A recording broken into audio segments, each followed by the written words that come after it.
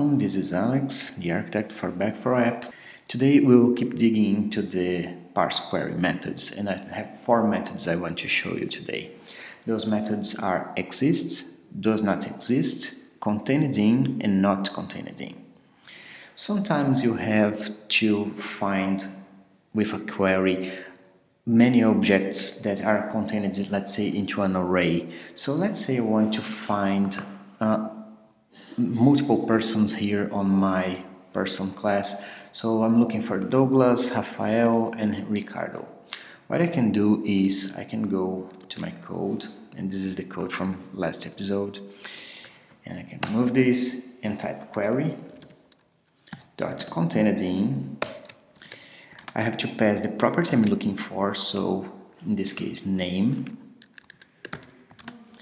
and pass an array with the names I'm looking for. So I'm looking for 3 names.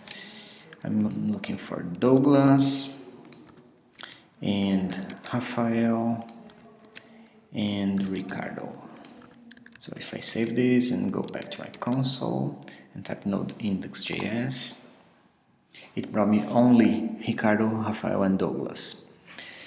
Well, sometimes you want to filter with an exception. Let's say I want to bring everyone except Rafael, Ricardo, and Douglas. What I can do is we go back to our code and type query.notContainedIn, and it will bring me everyone except Douglas, Rafael, and Ricardo. So if I go back to my console and type node index.js, so there you go, we have everyone here except those guys. Sometimes you also need to find properties that are populated or not. So for Douglas and Ricardo, I have unset the living city. So everybody has a living city except for Douglas and Ricardo. Let's say I want to find everyone who does not have a living city. So I can go to my code and type query.doesNotExist and pass the property I'm looking for, so living city. So this will bring me everyone who does not have living city, in this case Douglas and Ricardo. If I go back to my console, clear it, node index.js, so Ricardo and Douglas does not have living city, so here they are.